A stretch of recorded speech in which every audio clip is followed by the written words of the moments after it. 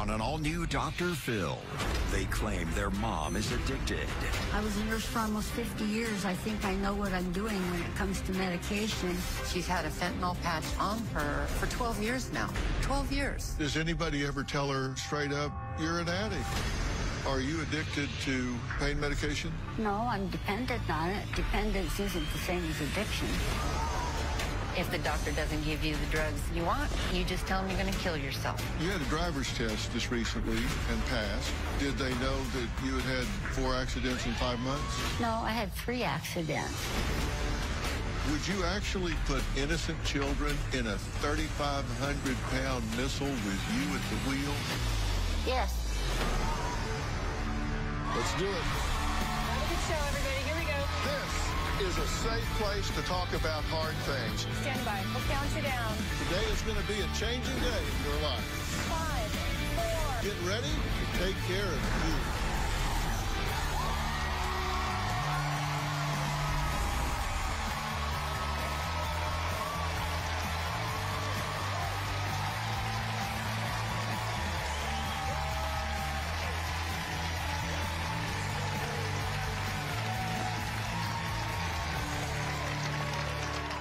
Well, Erica and Jean are here today to give their mother Blanche an ultimatum.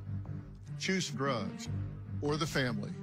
Now, they claim her addiction, as they call it, started in the 90s after a car accident, and she has been spiraling ever since. Now, Blanche's daughters claim she now drives high, gets behind the wheel high, and has gotten into 4 accidents in 5 months, and once even ran over herself. Now, Blanche is a retired nurse, and they say she could easily manipulate doctors into giving her an endless supply of opioids. Now, the sisters say they're just out of ideas. They say they are desperate for help. My mother, Blanche, has been addicted to drugs for almost 30 years. In the mid-90s, Blanche had a car accident where her foot was crushed, and that's how she became addicted initially to Vicodin. She has a fentanyl patch, and she takes OxyContin on top of that. She puts on a new patch every 48 hours. When she thinks she can't have those drugs, or if she misplaces them, she gets frantic. I just don't know how you could feel pain at all if you're on a never-ending supply of fentanyl and OxyContin. My mom has had at least 4 or 5 car accidents in the last 5 months. She T-boned somebody a couple weeks later, did the exact same thing, and ran over herself with the rental car. She fell asleep exiting a freeway. She was sideswiped by somebody coming out of a driveway. If she's on fentanyl and OxyContin 24 hours a day, it's not safe for her to be driving. We're worried someone's going to get killed. Nobody has to worry about me driving because I took a driving test yesterday and I passed. I'm safe to drive. My mom was a nurse for many years. To see a nurse be so reckless with her own health is absolutely the worst. My mom is in absolute denial that she has a problem with these drugs. I really am hoping that Dr. Phil can help my mother with her drug addiction. I'm not addicted to fentanyl. I am dependent upon it, which is different than addiction. With all this concern for their mother's well-being, you would imagine Erica and Jean had a wonderful childhood with warm memories of their mother. Sadly, it was just the opposite. As a young child, I can't ever remember my mother hugging us and kissing us. She doesn't deserve the title of mom, so that's why I call her Blanche. We never had any nurturing. We were never once told that we were loved. I remember doing the dishes at 4 years old. We were ironing, vacuuming, mopping the floors, cleaning the bathrooms. When I was in the 3rd grade, I made a flower pot. I brought it home to my mother, and she turned around and smashed it on the floor because I hadn't made my bed. I do remember the flower pot incident. I just kind of stayed out of the way.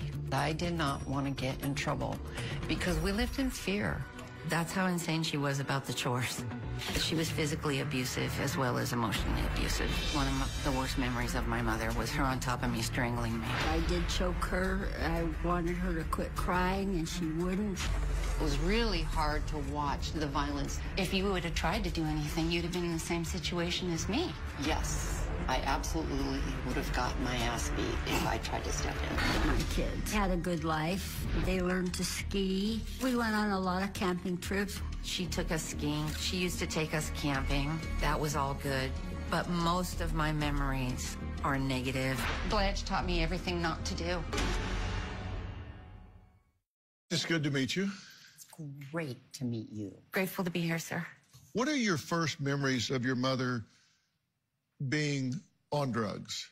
The car accident, even if she had taken prescription pain medication prior to that, we didn't know about it. But more importantly, we didn't observe the behavior prior to that car accident. You can tell when someone's high. So the accident was really an accident. It wasn't her. Correct. In Driving high or 1995, whatever. she generally had an accident where her foot was crushed. Okay. That's when things really started to spiral. So we're talking 20 plus years here. Yes, sir. Yeah. And you've talked to her straight up about her drugs. How often? We're pretty much when we're with her, because she asks to do things that she's not capable of doing because of the drugs. She asked me, do you think I'm ever going to be able to babysit my grandkids? And I said, no. So then she asked my daughter, and my daughter was like, no, because you're frequently too heavily medicated. So Does anybody ever tell her straight up, not you're too heavily medicated, but yes. you're an addict, you're high, I'm not turning over my grandkids to a drug addict? I tell her you are absolutely over-medicated. She's had a fentanyl patch on her for 12 years now. 12 years. Telling somebody who's been wearing a fentanyl patch for 12 years that they're over-medicated is like telling Evel Knievel he's driving a little aggressively. Jean has always been more tactful. I have told her to her face, you're a drug addict, get off the dope. I came to a point where I finally said, it's the dope or me. No reply. So I finally sent her a text message that said, I knew you would pick the dope over your children. Jean, you say she was never Mother of the Year. No, no. We've seen pictures of like camping and horseback riding and stuff. You said that's because she wanted to go camping and horseback riding and had nowhere else to put you guys, so she took you. She wanted to go horse camping. She got me into that, and it's a great thing. But soon as her health got so bad, she just gave everything up. She just started circling the drain. Erica, you said that she never misses dinner, She loves to eat out. but what about her pain and all when it comes to... That's our question is, we've never witnessed any actual pain to prevent her from doing something fun. And I could call her up and say, yep, for a movie. She's not in too much pain for that. But when it comes to adulting and taking care of herself around her own house, she's in too much pain. And I heard her comment about choking you, and she didn't deny it. No. She said, well, yeah, she wouldn't stop crying. She didn't deny choking me, but she did deny knowing that I was removed from the home after people at my school found out. And so I didn't really get any resolution, and I knew I shouldn't have confronted her because there was never going to be an apology for choking me. And there wasn't, there hasn't been. Well, coming up, Erica and Jean's mother, Blanche, says she's not addicted. She says she's dependent on drugs and that's different. Is she in denial? Well, we're going to meet Blanche and talk about that next.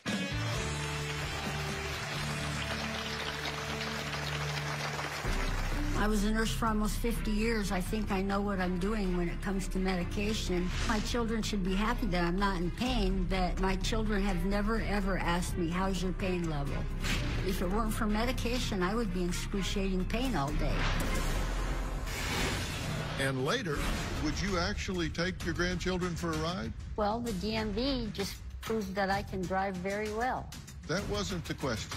The question was, would you, in good conscience, put your grandchildren in a car, load them up, and take off down the road.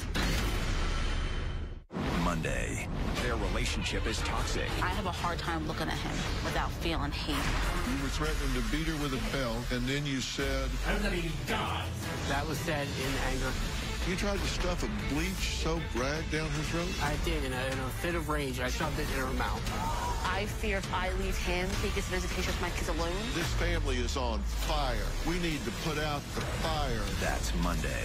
Then on Tuesday, a violent husband. He is capable of killing me. Take me through the moment that you chase your pregnant wife through the yard and grab her and slam her down. It happened. That's Tuesday. Not only is my mom killing herself with these drugs, but she also has an addictive personality. She's a food addict. She's a shopping addict. She doesn't have one cat. She has 7 cats and 2 dogs. Come over here. When she smoked 4 packs a day. Then it was eating. Then she got gastric bypass. She still struggles with a food addiction. My mom's not going to go anywhere without her snacks, whether it's M&Ms or crackers. I do like M&Ms. If you open her cupboard, she has about 16 boxes of the same type of cracker. Probably about 8 or 10 boxes, because sometimes I like a snack. I haven't been to the house because it's just too hard to see Blanche living in those conditions. Erica and Jean are desperate for help with their elderly mother, who they claim is addicted to fentanyl, oxycodone, shopping food, even her pets. But Blanche says she's never been high and is tired of no one listening to her. My family thinks I'm addicted to drugs. You do not get high from drugs when you are in pain. I have pain in my foot because I was in a car accident and my foot was shattered. But I've been taking pain medication long before I had a car accident because of my headaches. I was a nurse for almost 50 years. I think I know what I'm doing when it comes to medication. Oh, I have 13 bottles of medicine that I take on a daily basis. I take Topamax, Diltiazem, Eliquis, Bupropion, Myrbetriq, Citalopram. This is Xanax, but I never take it. I have 3 medications for depression. I have a medication for my heart, and I take something for overactive bladder. They tried Botox on me. They put a nerve stimulator in my head, and it helped about 1/3. I wear a fentanyl patch because I'm in pain all the time. If it weren't for medication, I would be in excruciating pain all day. What bothers my daughter is the fentanyl and the Percocet. My children should be happy that I'm not in pain, that my children have never, ever asked me, how's your pain level? I'm going to trust the doctor's medical degrees over my daughter's opinions. Well, Blanche, how are you feeling today? Fine. What do you think we're here to talk about? Well, I came because my daughters wanted me to, and I would like to be closer to them, obviously. Uh-huh. Is that obvious? Do you make it obvious to them that you want to be closer to them? Yes, I try to. Uh-huh. Are you addicted to pain medication? No, I'm dependent on it. Dependence isn't the same as addiction. Uh-huh. And what's the difference in your mind? Dependence is when you need it and you're dependent upon it, and addiction is when you use it to get high. I've never been high. You've been on these pain medications, you said, since before your car accident. You were on for your headaches? Yes, I still have them. I mean, it never goes away. Uh-huh. And what's the nature of your headaches? They don't know. So how long have you been on pain medication? 25 years, 30 years? Oh, my whole life. You had a driver's test just recently and passed. Thursday. Thursday? Mm-hmm. And they gave you a license? Oh, yeah. Did they know that you had had 4 accidents in 5 months? No, I had 3 accidents, and one wasn't my fault. What about the T-bone accident in the intersection? You T-boned somebody. I hit his car. I hit his tire. He didn't have any damage to his car. Okay. But that's one. And then there was the other one when the guy came out right in front of me. And then there was the one where I tried to put the car in park, and I got dragged down the driveway. And falling asleep at the wheel. That was 20 years ago. But, Mom, you've been on the pills these long. I was tired because I'd been up since 4 in the morning. Well, they're concerned about you, is the point. And if you were a nurse for 48 years, then you know that being on pain medication for a long time has a lot of side effects, right? Correct. And all of the side effects start to create a brain fog and slow your reaction times and creating a problem that you eventually can't keep up with. Now, if you're in the medical field and you're a nurse, I'm telling you things that you know to be science. I also know what pain does to people. Well, we'll talk about that in a minute, but let's not deflect from what I'm talking about right now. Has your doctor talked to you about this? Yes, we talk every month. And have you threatened him if he doesn't give it to you that you'll kill yourself? No. Excuse me? What? You have advised me on multiple occasions that if the doctor doesn't give you the drugs you want, you just tell him you're going to kill yourself. And you were proud of it, that that's how you get what you want. You said it to my face more than once. So Yeah, why well, would that's you... what pain does to you. Okay, but we can't deny the fact. But I've never told my doctors that. Okay, we'll have to agree to disagree. But I know I heard that. Well, up next, Blanche's family claims that she was so high at her grandson's wedding that she passed out in her plate of food at the reception. She says, not true, because I've never been high. We'll hear from her granddaughter next.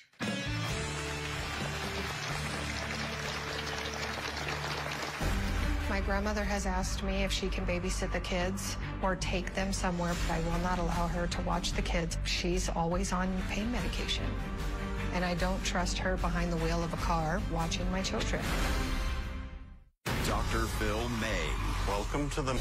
My son got married in October, and Blanche was literally so high.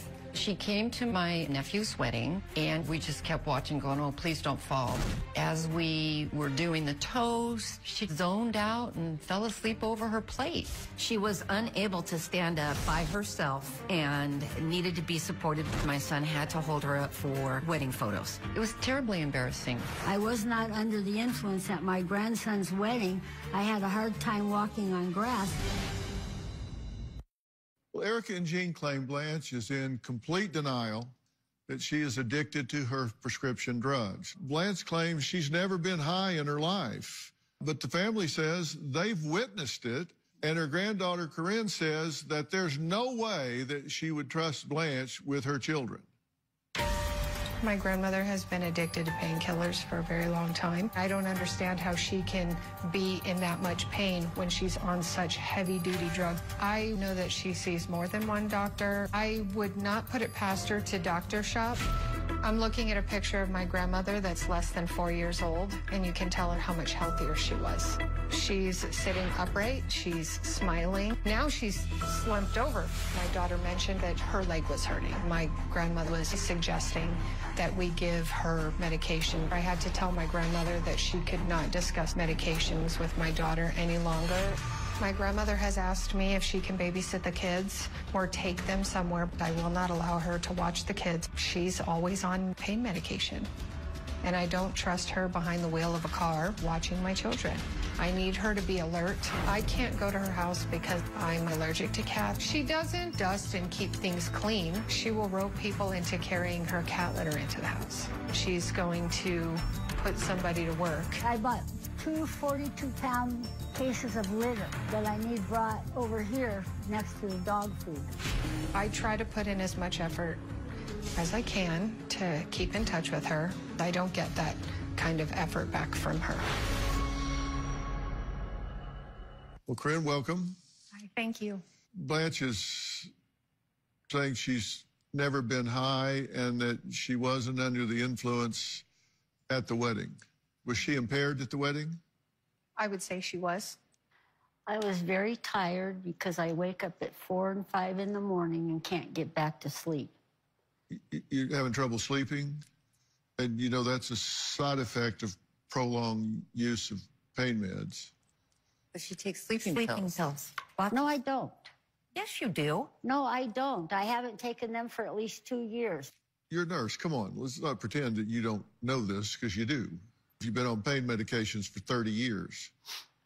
That's a long time to be on pain medication, and if you're still hurting after 30 years, you need to think about getting some new doctors to treat whatever's hurting, right?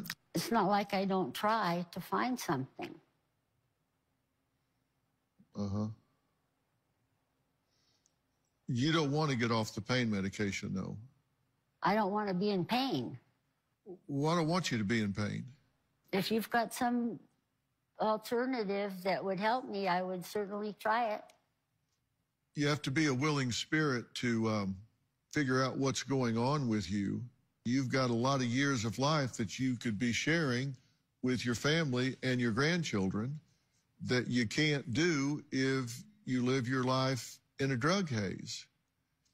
And look, it's up to you. It's not up to me, but you're not going to let her take charge of her grandchildren, right? That's correct. I mean, there's no way you're going to do. Would you actually take your grandchildren for a ride? Well, the DMV just proved that I can drive very well. That wasn't the question.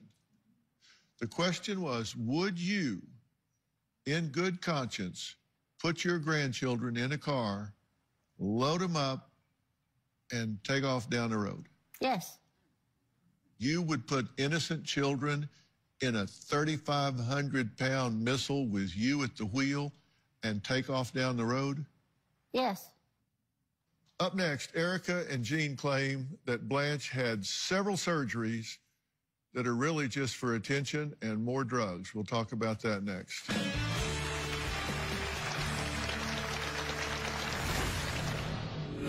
She says that you strangled her and left bruises on her throat at another time. Yes, and I'm not proud of that. I've apologized and apologized and apologized. Excuse me, has never apologized one single time. And in fact, when confronted directly about it, just lied to get out of it. Have never apologized to me, and you know you never have. Aeby Silverman, the fabulous digital creative director at Cosmo. I do believe all of Blanche's pain is over-exaggerated. She goes on cruises. She goes to a lot of live performances. She goes out to dinner. She has a lot of fun in her life. I go out to lunch twice a month, which I don't think is too extravagant. She has a hard time doing day-to-day basic things because of her pain. However, she just got back from a 2-week cruise. I went on a cruise to the Caribbean. It wasn't anything special.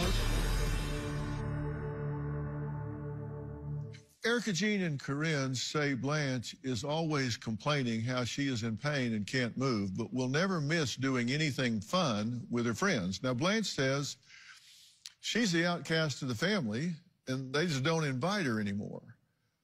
Why don't you invite her? It's painful to watch her in her decline and her continued denials. What about all the 30 years before then? What about it? You've never invited me to dinner. You might be right. I maybe didn't invite you to dinner. But there's a reason for that. Because of the behavior that comes with it.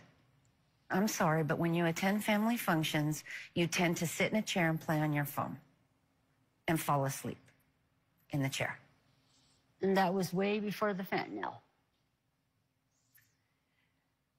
I don't know why you're trying to convince me you don't have a problem. Because you do have a problem, and you're not going to convince me otherwise. Well, now, we're going to open that can. We're going to eat the whole thing. And that goes way back. Because this relationship started when they were children, and you admitted yourself that you weren't exactly a warm and fuzzy mom. No, I did the best I could, but no, I wasn't. Do you recall in the 3rd grade, Erica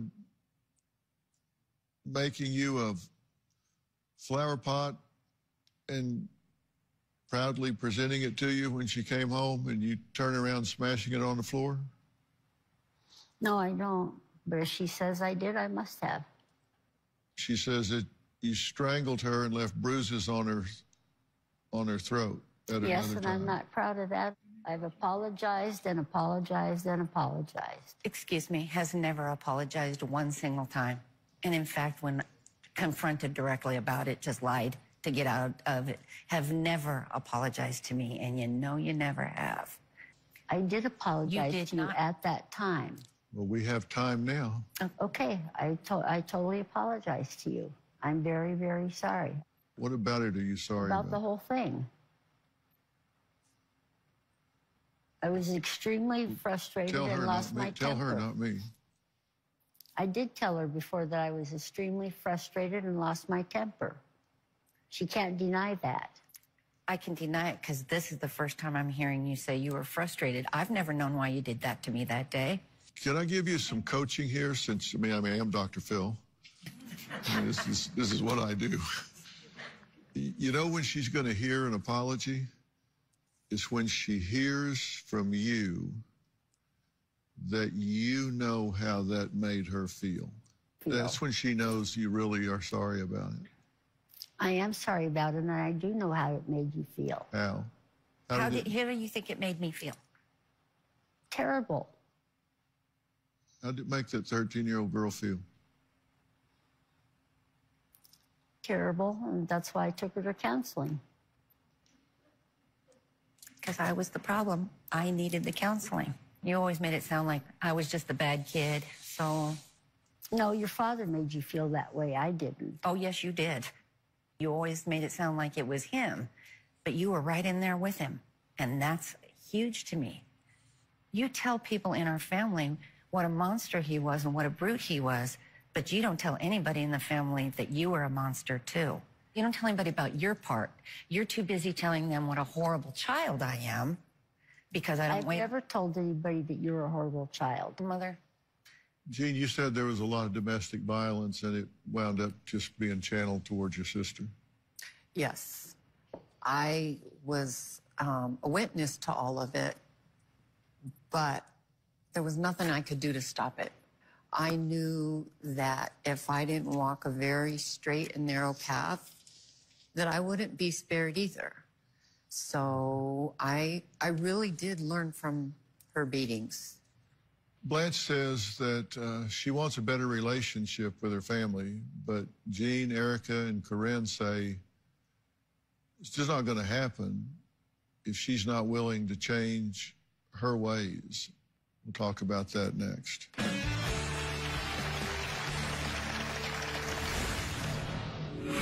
If you could be pain-free and medication-free, that would be what you would want, right? Yes. What about marijuana? Doesn't want to speak to me. In fact, at Christmas time, she said, Christmas is going to be at my house, so you need to make other arrangements. The reason my mother was disinvited to Christmas and basically now all family function is because I told her she had to choose me or the drugs. And I didn't even get the courtesy of a reply. She's just going to sit there in a stupor, over-medicated, and it's hard on the family to watch that. It made me feel bad, but I wasn't surprised about it. Christmas without Blanche this year was great. We had a real good time. Blanche, you know, I kind of have mixed emotions about what to say to you. I've often said the hardest thing to do is talk to a drunk about their drinking while they're drunk. And, you know, talking to you, you are in an altered state of consciousness. It's not healthy for you, and you're not in good health. Are you doing physical therapy? Are you doing any support therapies for these pains that you're having? Yes. I go to physical therapy. Really? How often do you go? I was going 3 times a week. I said, how often are you going? I'm not going right now because they discharged me, but I was going 3 times a week. And when was that? Up until a month ago. Starting when? Yeah. But I'm trying to continue with the exercises at home. I remember you saying in the tape piece you spent 10 hours a day in that recliner. Sometimes, yeah. Yeah. You know, Blanche, if you want to get healthy, you got to make a commitment that I'm not sure you're prepared to make. I'm not prepared to be in pain. That wasn't the question. Okay. I said if you want to get healthy, which would be pain-free, you got to be willing to make a commitment, and that is to take charge of your health with some new, fresh doctors that take an approach to this that is completely objective. You said to me in kind of a passing moment, you said, well, if you've got some alternatives, I'm willing to consider them. I do have some alternatives if you're willing to explore them, but my alternatives do not even almost include you remaining on pain medications for another year, 2 years, 3 years. It involves you getting to something that makes medical scientific sense. If you could be pain-free and medication-free, that would be what you would want, right? Yes. If you're interested in exploring these things, then you let me know, and I'll make those arrangements for you, and we'll explore this. Okay. Start making the arrangements. Okay? Because I don't want to yank you off these medications and leave you in pain. That's no solution. What about marijuana? It has applications, but I will leave that to the physicians to discuss. Okay? All right, we're going to take a break. When we come back, I'm going to be talking to these three because I've said what I have to say to Blanche. We'll be right back. If you have advanced... Well, I'm back with Erica, Jean, and Corinne. I have excused Blanche. What I want to talk to the three of you about is kind of a reality check. The prognosis of her making a major change in her life at this point is not great. She's been on these drugs for 30 years, and she's 76, and she's infirm. And I'm not sure that that's what she wants to do at this point in her life, because in her view, what she's doing is working for her. That doesn't mean that we can't make the effort, but, you know, I can explain it to her, but I can't understand it for her. And I can arrange it for her, but I can't go to the appointments for her, which means you guys have to adjust your expectations and realize that there's a distinct possibility that you may have to accept the fact that she can't give you what she doesn't have. I said, if she hasn't apologized, then it's a good time to do it. And she doesn't know how. What she needed to say, if she truly got it, if she was present, she would have said, you're 13 years old, and I'm the person in the world that's there to protect you, and here I am attacking you and choking you. You must have been terrified. I am so sorry. I can't imagine how you must have felt when I'm supposed to be your soft place to fall. Can you ever forgive me for that? I'm so sorry. I'll spend the rest of my life trying to make you feel safe. She doesn't have those words. She doesn't have the concept of that. No. That could have just changed everything if I could just get one heartfelt apology. She doesn't have the mom gene. She's devoid of the mom gene.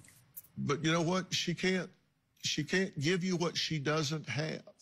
And if you spend the rest of your life waiting for that, you'll be disappointed. If you accept the fact that she can't give it to you because she doesn't have it, then you have to give it to each other. Stop the generational legacy right here, right now. Yeah. Give it to her. Give it to her. Give it to her. You three say, this stops now. Yeah. This won't happen with your children. No. The best way to fill an empty void in you is to give away what you need the most. Make sure you do that. But understand, you came through this and you're still here. And be proud of that. Thank I you, mean, Doctor. seriously, be proud of that. Look at what you've overcome and be proud of that. Thank and you. you should be proud of that, I'm telling you. Thank you. You did the right thing in coming here, and know that you've done what you can do, and give yourself that credit. I've done what I can do. I've done what I can do. And now it's up to her. Yeah. Thank you, Dr. Phil. All right. Coming up, two sisters who lost over 100 pounds together with a surprising and fun strategy. They'll tell us about it next.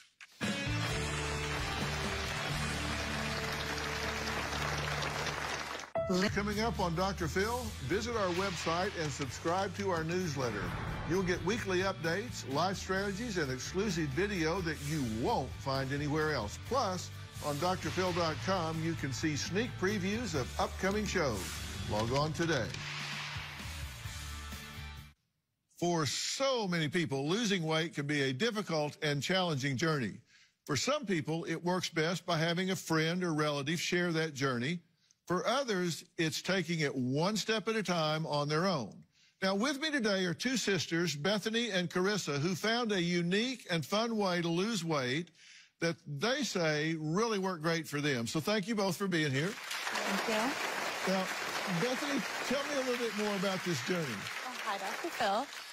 My sister Carissa and I decided that we wanted to get healthier. We wanted to improve our lifestyle together. And at the time, we were actually living in the same household with our husbands, and we have 6 kids combined. Oh, wow. All girls, ages 5 up to 15. And with such a big support system, I was actually able to lose 40 pounds. Oh, wow. So, Carissa, how has this experience been for you? 2 families, 6 kids? It was a lot. I'm not going to lie. It has been absolutely amazing. We didn't fight the entire time. Really? We made our meals together, everything. We ate healthier together. And because of that, I've lost 68 pounds. Oh, and together, wow. we have lost over 100. Wow. Well, congratulations. So, Carissa, what was the unique solution that you and your sister found to lose this weight? Everybody wants to know. Whenever we felt like snacking, we would grab our phones and play the app game Solitaire Grand Harvest instead. That really worked for us. So, did playing the game help you in other ways in addition to losing weight? It definitely decreases your stress, and having so many people in one household, it's hard to find time for yourself, and that's where the game comes in handy, and we play together every day now. I enjoy it because it's a little challenging. You get to, it's got different levels and different fun stuff to try out, so it keeps you on your toes. Yeah. I play on 3 different devices, mine, my husband's, and a spare phone we keep in the drawer. Oh, my God. Not all at the same time. Sometimes. Oh, really? Well, it's great to hear that you found a way to improve your health in such a fun way. The game is the perfect daily dose of personal growth. And even if it's simply taking a much-needed break from your day, and since you both play every day, how about a little friendly competition right now? Yes. Let's see how you do. You have your phones, so we're going to see who can finish their solitaire first. Get ready, set, all right, play. Solitaire Grand Harvest completely reinvented the nostalgic fun of solitaire. The game is easy to play, but also requires players to be strategic, making it a great way to sharpen your brain. You play on a beautiful open farm, and the goal is to harvest your crops so you can move up levels and receive rewards. It's the perfect balance of challenging yet relaxing fun. With busy schedules and constant demands, it can be difficult to schedule time. You did it already. That's great. It's so important to set aside moments in your day to invest in yourself like Bethany and Carissa have. Great job. And since both of you ladies are such great sports, Solitaire Grand Harvest is giving you each an e-gift card of $100 to spend on anything that you like. So this is a game that you just must try. So go to the App Store or Google Play on your device to download Solitaire Grand Harvest for free. And when you do, you'll get a special welcome bonus of 20,000 coins, and you can see all the colors and everything. It's just a lot of fun, so I highly recommend it. I'd like to thank all of my guests today.